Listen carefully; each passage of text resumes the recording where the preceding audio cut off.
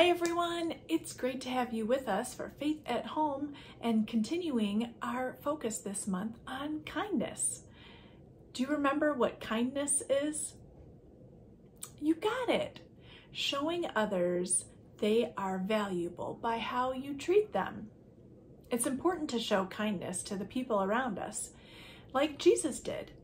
And Jesus gave us the best example of kindness because he showed it to everyone, and showed that they were valuable and important. And especially Jesus was kind to his close friends and family, and to anyone who came close to him as well.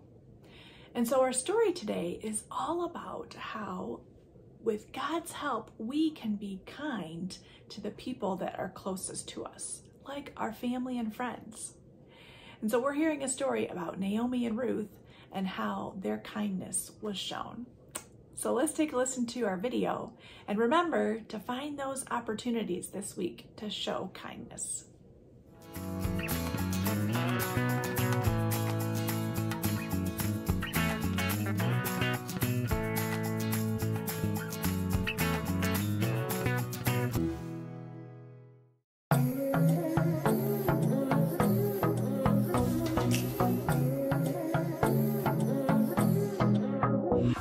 Got a rhythm in my heart and in my soul.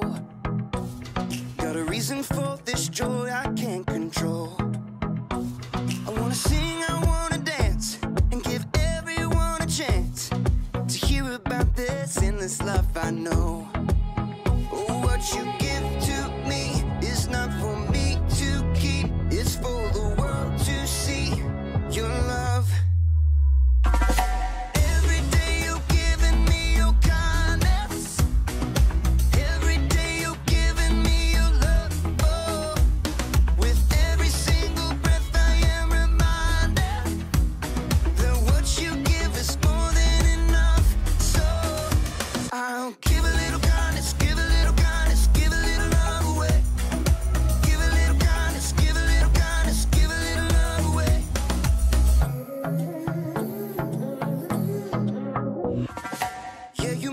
Shine, you make me glow. You pick me up when I am feeling low. I wanna sing, I wanna dance, and give everyone a chance to hear about this endless love I know. Oh, what you give to me is not for me to keep. It's for the world to see your love.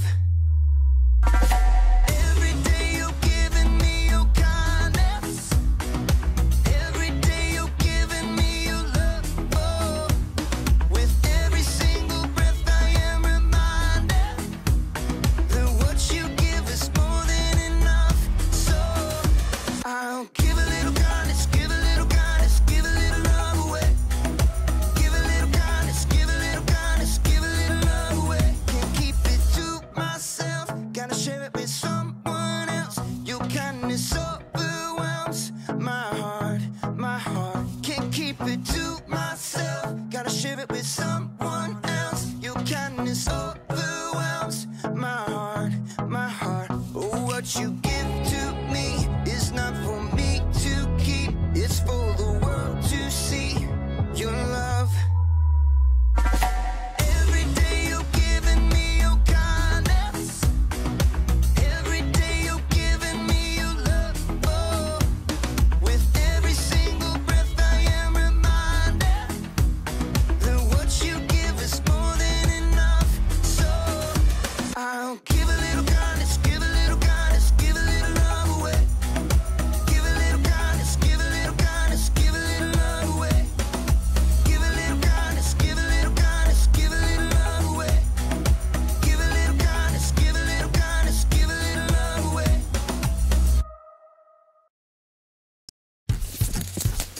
What on earth was she doing? So messy. Ugh. Hey, welcome to Storyline. Sorry, this place is a little bit of a mess. Today, we're talking about kindness, while we take a look at the story of a woman who really knew how to lend a helping hand. There is so much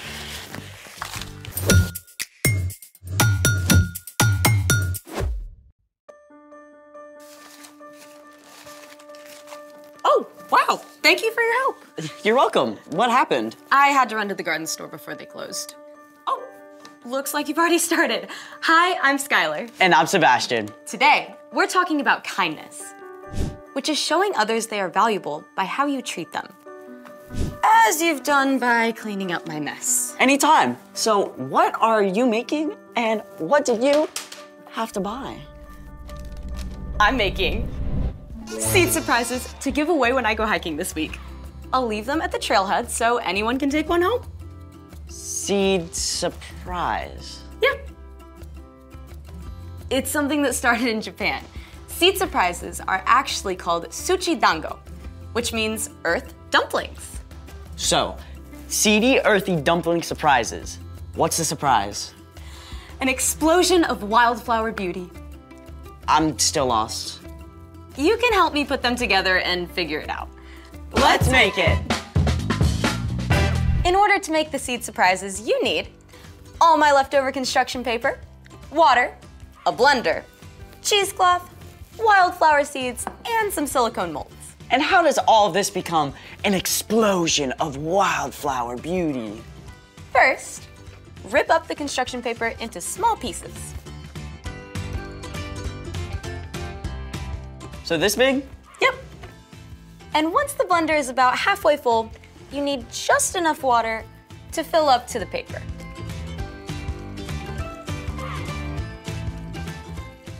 Like this? Exactly. Now, turn it on. And blend until it's a smooth mush. Definitely mushy. Now it's time to strain the water out. With the cheesecloth? Exactly. Ready? Yes.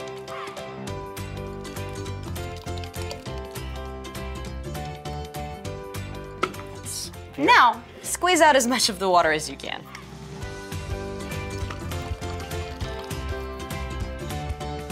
Oh, that looks like modeling clay. Kind of feels like it too. Do you mind pouring the water out of the bowl? Yeah. Thank you. I got the bowl. Time to add the seeds and mix it. Did you wash your hands? Always. Then we put the seedy mush into the molds. Exactly. I'm gonna get flowers from my flower. And I'll make a butterfly for our butterflies. Now, let them dry for 24 hours. When they're done, they'll look like this. Then what? Put them anywhere you want flowers, but do ask permission first. Just toss the seed surprise into a patch of dirt or grass, and as the paper decomposes, the seeds will open and flowers will grow. And it's really cool that it uses up leftover scrap paper. Speaking of gathering leftovers, it's time for The story before the story. Today, we're in the book of Ruth in the Old Testament.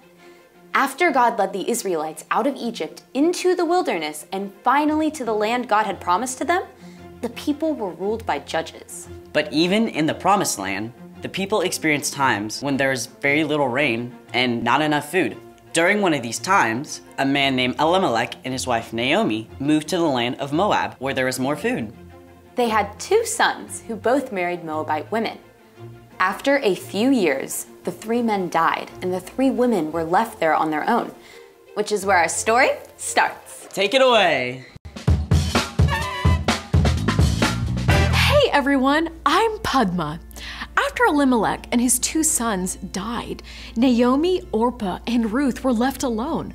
But Naomi heard that God had provided food in her homeland, so she decided to travel back to Bethlehem, her hometown. Both of you go back. Each of you go to your own mother's home. You were kind to your husbands who have died. You have also been kind to me, so may the Lord be just as kind to you. No. We're going with you.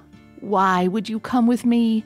I have nothing to give you. At last, Orpah said farewell and left to return home. But Ruth was not ready to go. Don't try to make me leave you and go back. Where you go, I'll go. Where you stay, I'll stay. Your people will be my people. Your God will be my God. Naomi could see that Ruth was not going to change her mind. So together they began the long, dusty journey to Naomi's home. Naomi, is it you? Are you really back? Where's Elimelech? What about your sons? What happened, Naomi? Don't call me Naomi. My life is very bitter. The women were astonished at how Naomi had changed. But Ruth continued to show love and kindness to Naomi. We need food. Let me go out to the fields. I'll pick up the grain that has been left. One of God's laws said that harvesters should always leave behind some grain that their neighbors could gather if they were in need. That's what Ruth was heading out to do. Gathering grain is difficult work. Ruth was in for a long, hard day. Please, may I pick the leftovers? Oh, our master is kind. You may gather anything on the ground that you find. Ruth worked hard in the heat of the day, stopping only once to rest in the shade. As she continued to gather grain, the owner of the field, Boaz, arrived. After Boaz greeted the harvesters, he asked them, Who is this young woman in the field? I don't recognize her. Oh, that's Ruth. She's from Moab. She came back with Naomi? I know Naomi. Elimelech was part of my family. I will speak with her. Ruth, you are welcome to gather here and in all my fields. When you are thirsty, get water from the water jugs. Rest when you need to. You are safe here. Sir, why are you being so kind to me? I'm not even from here. I've heard about your kindness to Naomi. I know that you left your family and your country. May the Lord reward you for what you have done. Boaz even made sure that his men left extra grain behind for Ruth. When Ruth returned to Naomi that evening, Naomi was amazed to see how much grain she had gathered. Where on earth did you pick up grain today? I went to the field of a man named Boaz. He was very kind to me. Naomi's attitude began to change. May the Lord bless him. The Lord is still being kind. That man is a close relative of ours. He's one of our family protectors. Ruth continued to gather grain from Boaz's fields, and in time, Ruth and Boaz were married. Ruth gave birth to a son named Obed, who ended up being the grandfather of King David and the lots of greats grandfather of Jesus. The Lord be praised. Thanks to Ruth's kindness to Naomi and Boaz's kindness to Ruth, Naomi was able to let go of her bitterness and welcome joy back into her life. The end. Wow, Ruth was so patient with Naomi. Patience is a great way to show kindness. And by choosing to stay with Naomi, Ruth showed Naomi that she still mattered. So, what's our part in the story? No matter how much we love our family and close friends, sometimes it's actually easier to be kind to a stranger.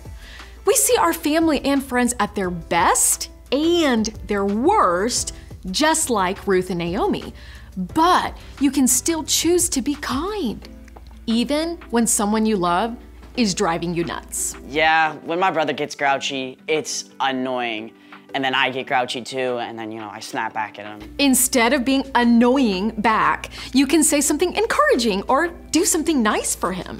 Yeah, to be honest, it's so easy to bug someone you love because you know them so well. Like making annoying noises. Or poking them in the arm. Choosing kindness means you're not gonna push any of those buttons. Plus, you can choose kindness by thanking your family or friends when they help you.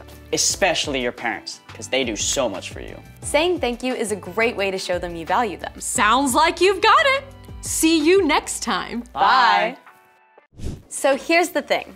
Be kind to the people closest to you. It'll be like a kindness surprise growing all over your home. Speaking of, I gotta get ready for my hike and give away these seed surprises. Can I join you? Of course. Thanks for joining us in the Story Lab. See you next time. So, what kind of flowers are gonna grow from these? It'll be a surprise, but it'll also be beautiful.